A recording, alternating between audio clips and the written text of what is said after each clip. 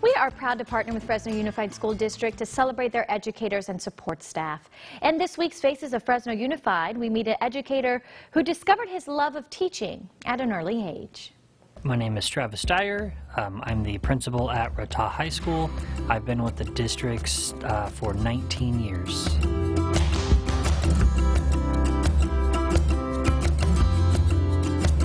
When I was a freshman in high school, I knew I wanted to be a teacher at the high school level. With my high school coach that I played for, Rick Oaf, he just inspired me to want to go into education. He was just passionate about what he did. I got to be a sub-assistant at Sunnyside High School and went into the Montsevier class, and from there I was just hooked with working in special ed and working with those students.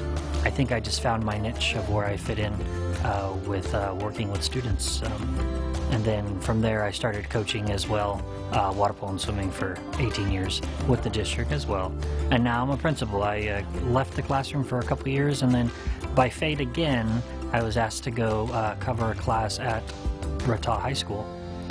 Was just supposed to cover it till they could hire another person with a Montsevier credential, and then I ended up deciding to take that position.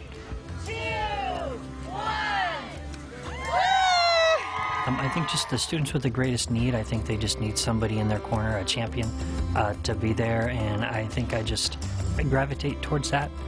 And I enjoy what I do, and I enjoy working with those students and being patient, and with Rata High School, just trying to give them the best high school experience. We are trying to give these students, and this was one of my goals when I first started, to give them the best high school experience that they could get. We are a center-based, moderate, severe, medically fragile site.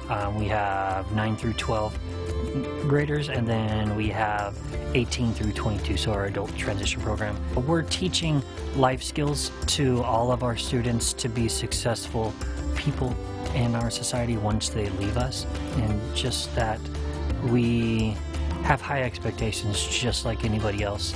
We try to embrace all means all, and we celebrate the small things, the small steps, the small milestones that we can reach with our students, and we just have to make sure we celebrate those baby steps and move on from that.